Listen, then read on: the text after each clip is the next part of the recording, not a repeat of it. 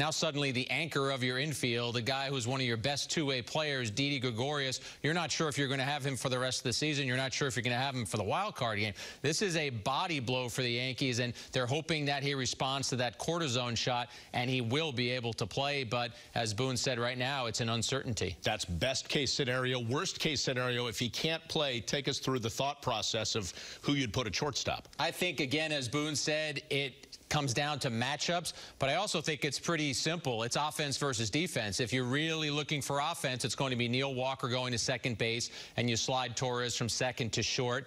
If defense is what you feel should be a premium, you leave Torres alone at second, and you play Echeverria, who General Manager Brian Cashman has called a defensive wizard at shortstop. Also, they could go this route. Start Walker at second base, start Torres at shortstop.